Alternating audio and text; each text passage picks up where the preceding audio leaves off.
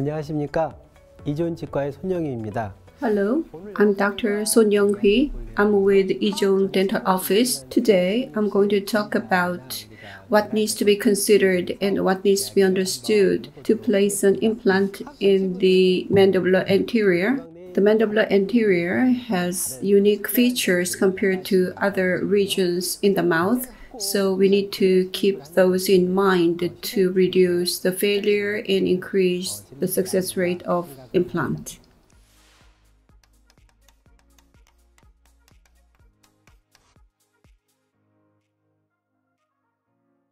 To place an implant in the mandibular anterior, as you all may be aware, we need to consider the anatomical limitations. First, the bone itself has small volume.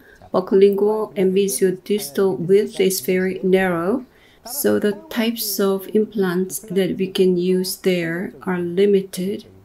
And second, compared to other areas, the cortical bone portion is high, the bone is hard. So when we do drilling, we cannot drill in the direction that we want, or the drill can be displaced easily, and our tactile sense may not work there properly. So even if we drill in a wrong direction, we may not be aware of that, and when we put more force there, lingual perforation or cortical bone perforation can occur. The ridge is sloped like this, and mesiodistally, the width is very narrow. So the implants that we can select based on Ostom implants, MS implants, TS3, 3.0, 3.5 diameter implants may be chosen for the mandibular anterior. 3.5 millimeter diameter implants may not be used in most cases. Mostly 3.0 millimeter diameter implants are used.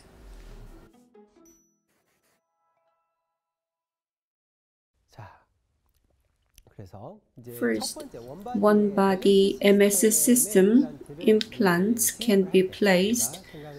We need to consider these. The indications for the MS implants: narrow ridge width. The implant is indicated for the mandibular anterior or maxillary laterals. In the mandibular anterior, the average coronal part mesiodistal width is 5 to 5.5 millimeters, and the cervical mesiodistal average width is 3.5 to 4.0 millimeters. So if the diameters are bigger than this, the implants cannot be used here. In placing an implant, it should not be buccally positioned because the MS implants are one-body implants, so prosthetically we cannot modify the angulation. So the placement angle is the angle we have to use for prosthesis. So implants angulation is very important when it comes to MS implants, and it is recommended that an implant should be lingually positioned 0.5 millimeters. I believe 0.5 millimeter is a bit excessive, so I recommend it should be positioned 1 millimeter lingually positioned. So preventing perforation on the lingual side is very important. In placing an implant in the mandibular anterior, lingual perforation absolutely needs to be avoided. Lingual perforation can be disastrous, and if we touch blood vessels, it will be out of control because of the bleeding, so that needs to be kept in mind. Second, the angulation. Based on the opposing tooth, the implant angulation should be determined considering the cingulum of the opposing tooth, When you place an implant rather than labially inclined placement, the implant should be bodily shifted to the lingual side a little bit and not to damage the cortical bone. In placing an MS implant, we need to pay attention to one more thing. It is a single case, no problem. For example, if number 32 and 42 are missing together, and if we place implants at 32 and 42, and 4 unit bridge will be delivered after extracting all 4 anteriors. MS implants tapering angle is 5 degrees, so if you place 2 implants, up to 10-degree modification or correction can be made. When multiple implants are placed and splinted, you need to pay attention to the parallelism of the angles of the 2 implants to avoid any difficulties. If the angle is bigger than 10 degrees when 2 implants are placed, preparation can be done, so prosthesis can be made. However, doing preparation for the prosthesis is not good compared to not doing preparation at all. So the 2 implants need to be parallel within 10 degrees. We have looked at buccolingual positioning of an implant. Mesiodistally, we can follow the positioning of other implants. The ideal position is at the center of final prosthesis, and there should be some distance from the alveolar bone of adjacent teeth. As you know, the distance should be around 1.5 millimeters. MS implants vertical positioning. The collar size of MS implants are 2 millimeters or 4 millimeters. So there are 2 choices. Which one do we need to choose based on the height of margin of a prosthesis? The margin of the prosthesis should be in the similar height compared to the adjacent teeth. Personally, I recommend the collar height of 4 millimeter MS implants because of the biologic width. Let's look at a case where an MS implant is used. The chief complaint of the patient was the mobility at number 41 tooth and pain during chewing. Based on the CT and standard views, number 41 tooth has severe bone loss, and the periodontal ligament space widening has occurred all the way to the apex. MS implants must be used here, so restoration using MS implant is planned. A traumatic extraction should be done in the mandibular anterior. A traumatic extraction is easy to do, so the tooth is extracted and a flapless implant placement is planned. Implant's drilling point, it should be a little bit lingually positioned to do drilling along the cingulum of adjacent teeth. As you can see here, in my case, I have a habit of putting my finger on the linguocortical bone of the patient while drilling to make sure the drilling doesn't go toward lingual side. Second, narrow diameter implants such as MS implants, you need to be careful when you do drilling, and if you make a mistake, it's almost impossible to make a correction. In placing MS implants, the number of drills that you use is just 2. So, except the pilot drill, drilling is finished with just 1 drill. So the angle or direction of drilling is wrong.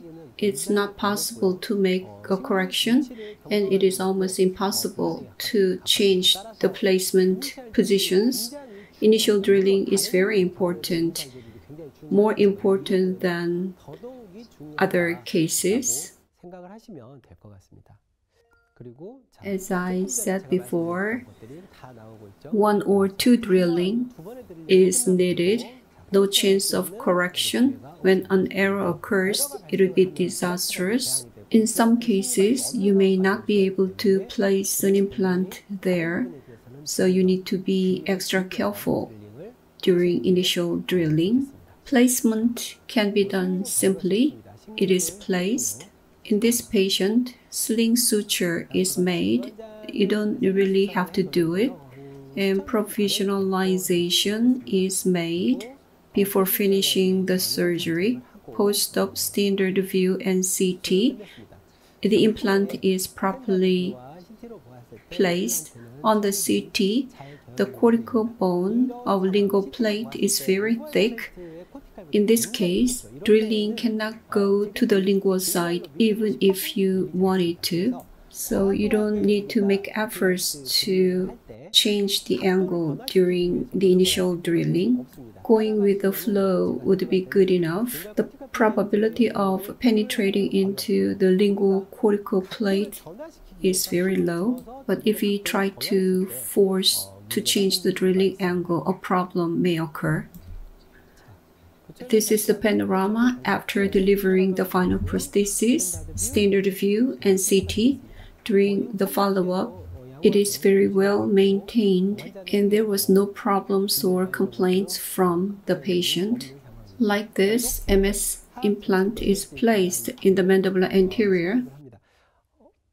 During the latent period or the waiting period, I believe for mandibular implant placement, we can load the implant after waiting about 8 weeks.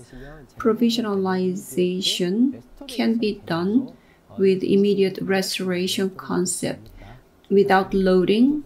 Like this, if you use an MS implant with a collar length of 4 millimeters, it is favorable for prosthesis and in determining vertical positions of an implant.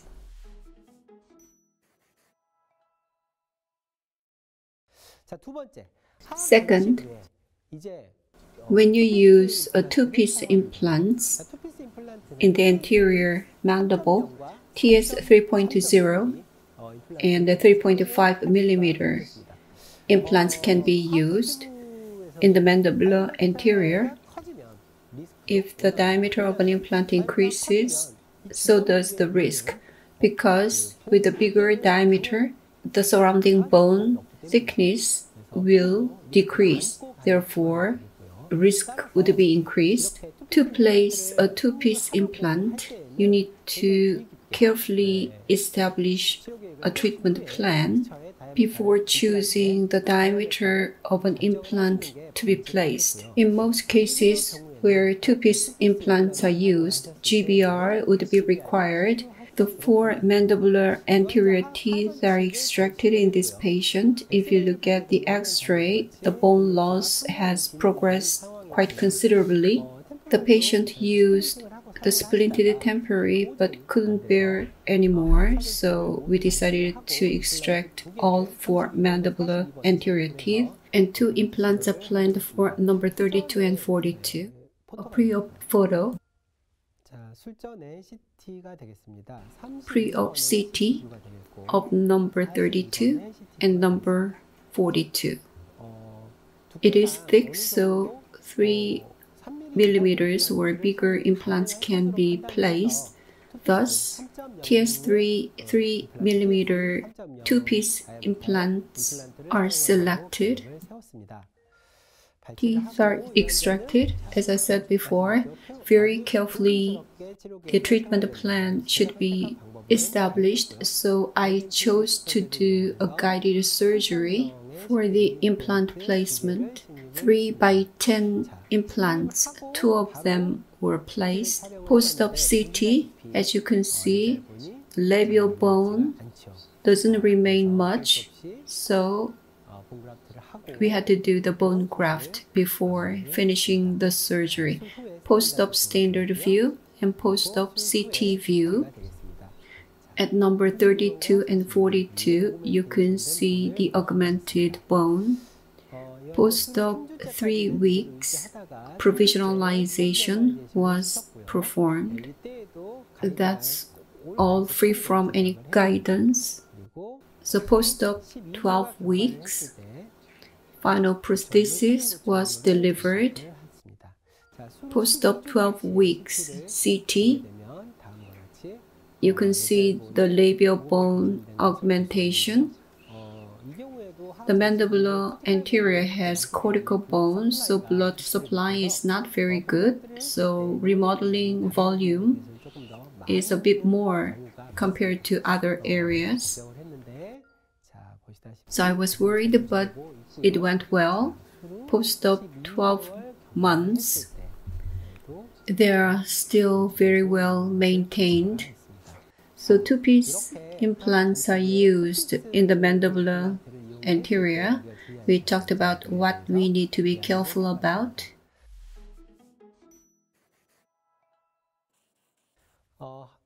So, in placing one body or two-piece implants in the mandibular anterior, things to consider and to be careful about have been discussed. Mandibular anterior implants compared to other areas. Placing an implant there is rather challenging, especially one body, the MS implant, can be used, and two-piece implants need to be used, and things to consider can be different between those two. One body implant requires a very careful path control of the implant. The placement path would remain, which cannot be modified later. So you need to be careful about the depth control of the implant. If possible, you need to use an MS implant with a collar length of 4 millimeters for more convenient treatment. For the two-piece implant, diameter is bigger, so the residual bone or bone wall thickness would be reduced. So if you plan to use a two-piece implant for the mandibular anterior, in most cases, additional bone graft is required on the labial side. Keep that in mind. So I've talked about implant placement in the mandibular anterior. As I said before, the bone quality there is very hard.